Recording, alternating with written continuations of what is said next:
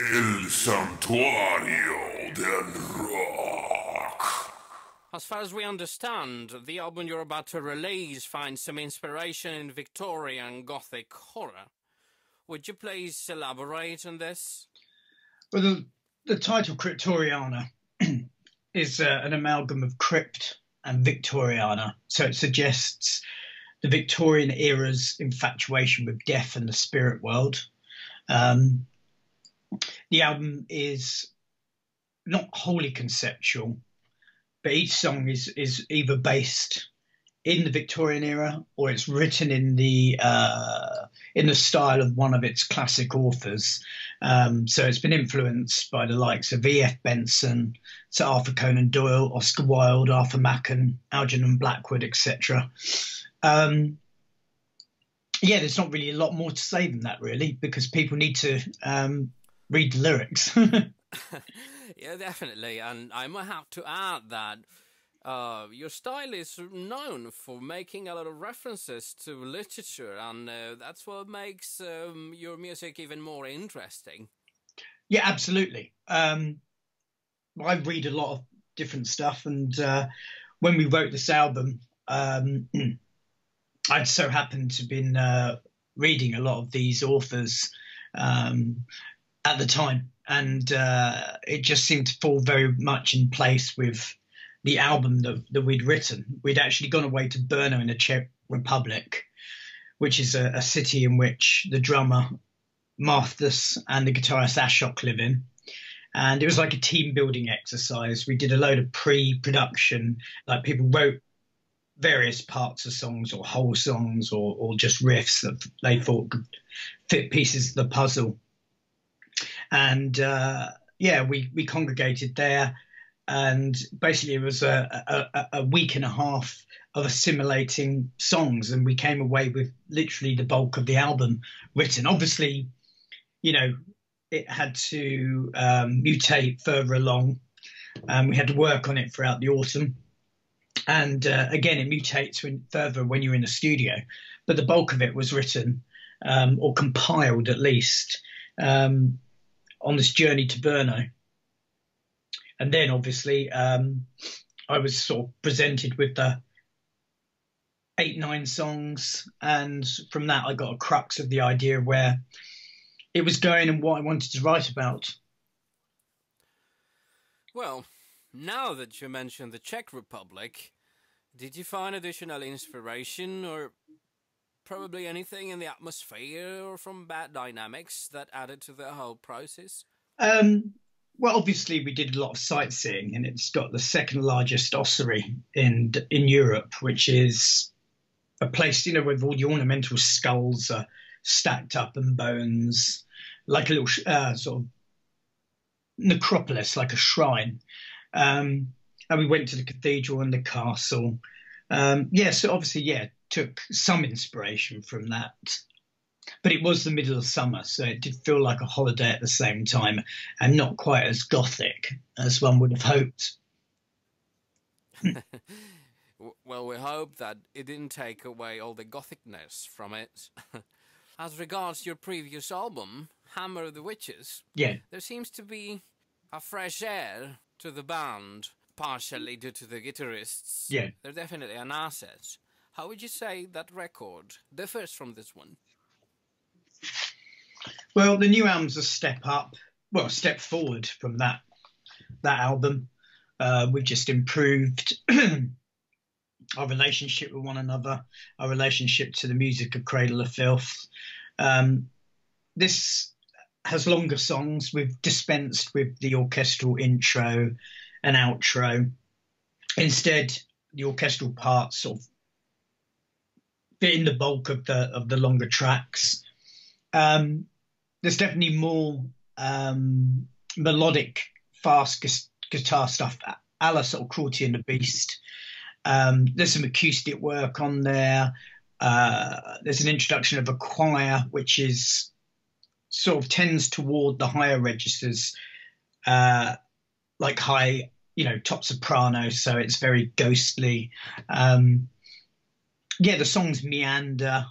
They're I can't describe each and every. People have asked me to describe them. I said, well, just listen to it for yourself, because I could be here all day describing, because each song totally differs from one another. We did a cover of Annihilator's Alison Howe as a bonus track. We decided to do that because we thought it. Well, we wanted to do it for ages. We thought it sat very well with the feel of the rest of the album. Very ornate, very melodic, but very eerie, with a great, strong storytelling feel to it. And also we bumped into Jeff Waters on several occasions and told him that we wanted to do it, and he gave us his blessing. So that was another reason, obviously, to undertake it now. We have, let me think, Liv Christine, who was on Nymphetamine Fix and was formerly of Leaves' Eyes. She features on a track called Vengeful Spirit, although she plays quite a different character to that she played on Nymphetamine. In fact, she plays the Vengeful Spirit, a woman betrayed who commits suicide, returns from purgatory as this evil character who torments those who wronged her in life. So it's a very different song to Nymphetamine. There's some really heavy stuff like Death and the Maiden and You Will Know the Lion by His Claw. Yeah, I mean, there's a lot of tiny little different things that happen on this record compared to Hammer of the Witches. I think people really, really will dig it. It's, as I said, it's a step forward from that same lineup. So we've got to have grown musically together. We've used the same studio with the same producer, which again has enabled us to experiment and, yeah, just come out with a great record. Scott Adkins has been involved in the production for some time now. What would you say are the most important elements he contributes to your music? Well, he's a good friend of mine. He doesn't take any bullshit. He won't pander to anyone. Like, if he thinks something isn't good enough, he'll say it. He's a very hard worker. He spends a lot of time making sure everything's perfect. So, yeah, I think they're very strong attributes for a producer. And again, that's why we've returned to use him. And his studio is local. I mean, it's not the biggest studio in the world, but you're there to work. So it doesn't matter that it hasn't got like a playroom and cooks and whatever. It's, yeah, we have a very strong work ethic in the band at the present. And I think the album is representative of that. So, in other words, sincerity, meticulousness and straightforwardness, to say the least? Of course, yeah. Well, as far as the vocals are concerned, the range of vocal styles is quite notorious. Brilliant. Is there any particular criterion for deciding what sort of technique suits each passage? Only what suits the music. And there's some very fast, intricate songs on this record, and so there's a lot of higher, screamy stuff. For Death and the Maiden, which is the closer on the album, it's very ponderous and heavy, so that kind of demanded a really, almost death metal style in places. There's, You Will Know the Lion by His Claw is a brutal track, again, vocally brutal. It ends with a riff that's very much akin to Dusk in Her Embrace. And so I went for that really, sort of extreme black metal style. Yeah, it's totally based on the music and what suits it. Well, I will have to say that Cruelty and the Beast's every single cut is one of a kind as far as that aspect is concerned. Oh, cool. Thank you. You'll probably be pleased to hear that next year is its 20th anniversary. And we're going to re-release it, but we're going to remix it at the same time. We've already submitted a trial mix to the record company, which they really liked, because obviously we want to make it a better sounding record, but we don't want to dismiss the atmosphere that people loved about the record. So we're going to have to walk a very fine line with it. Most certainly, it's not only me who's looking forward to more musical pomposity and grandiloquence. Thank you. And, beside the sonic aspects, what is the symbolism behind the image of the album cover, if any? Well, you'd have to ask the artist because I gave him free rein. But as far as I know really, the symbolism is you have something that's reminiscent of Botticelli's Venus rising from what looks like a theatrical stage play. And the subtitle of the album is The Seductiveness of Decay. So it's about man's attraction to self-annihilation, or just dressing death up as a poetic character, the way people personify death to be able to explain it. And she's been sort of assailed by what you could term as being three graces, although they're male, they're Victorian dressed, they're villainous looking. It's a bit like Penelope Pitstop and the Hooded Claw. So, yes, it's a threatening sort of vice over virtue, triumph of evil over innocence. But it's a staged, if you look closely, the ocean looks staged, it looks painted, it looks as you would get in a theatre, like on cardboard background. So, it adds that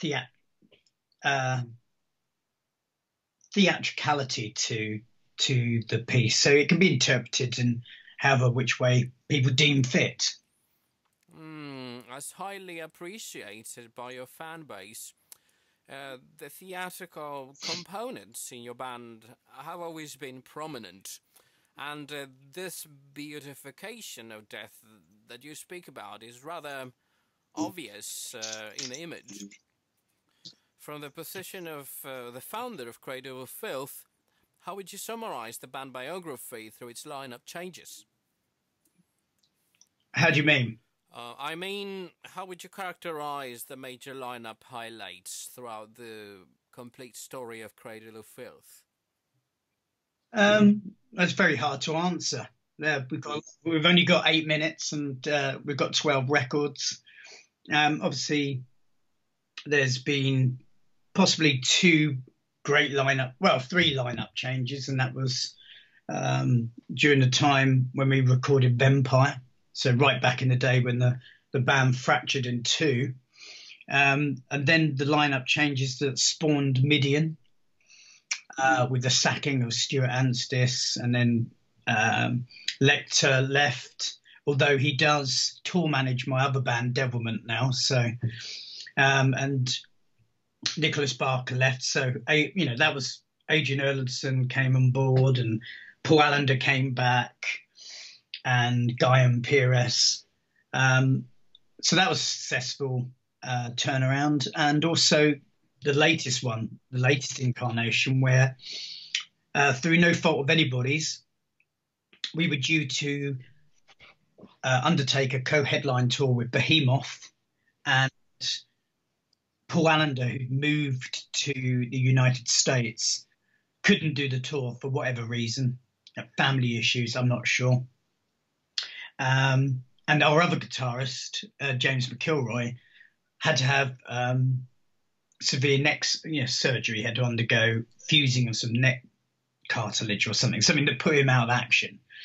So basically, to undertake the tour, which we couldn't pull out of at the time, we had to find 2 new guitarists. And subsequently, we ended up with the lineup that we have now, because it worked so perfectly that we decided to keep the lineup as it was. And I think people are appreciative of that fact, because both Hammer and the Witches and Cryptoriana, I think, are very testament to the fact that we have a very strong double guitar orientated band now, as we did back in the glory days of Cruelty and the Beast and Midian. I see. After the extensive European tour you've got ahead of you that will finish in 2018, are there any plans to return to South America anytime soon, especially Colombia? Absolutely. I mean, I don't know the exact dates as yet. We are under new management, and he's very adamant about undertaking release, allowing people to know what's happening at intervals. So we've just released all the information, obviously, about the European leg. In a couple of weeks' time, maybe 3 weeks, the next leg of the European, the world tour, in fact, will be announced. So we're looking, South America, Latin America, North America, Canada, and then moving over to Japan, Australia, and then on to Philippines and I think Malaysia, or one of those destinations. But yeah, the thing's going to be announced quite shortly. El Santuario del Rock. Thanks, everybody. Thank you for your support of Cradle of Filth. The new album comes out September the 22nd via Nuclear Blast Entertainment. Check the website. The Facebook page, actually, is probably a better place to visit. Obviously, Cradle of Filth or Dani Filth Facebook, as they're constantly being updated. So if you want to see, future dates, best place to visit. Also, upcoming lyric videos, other information surrounding the band. I mean, it's an exciting time because obviously we've got a new album, so there's going to be plenty of stuff happening. Absolutely my pleasure.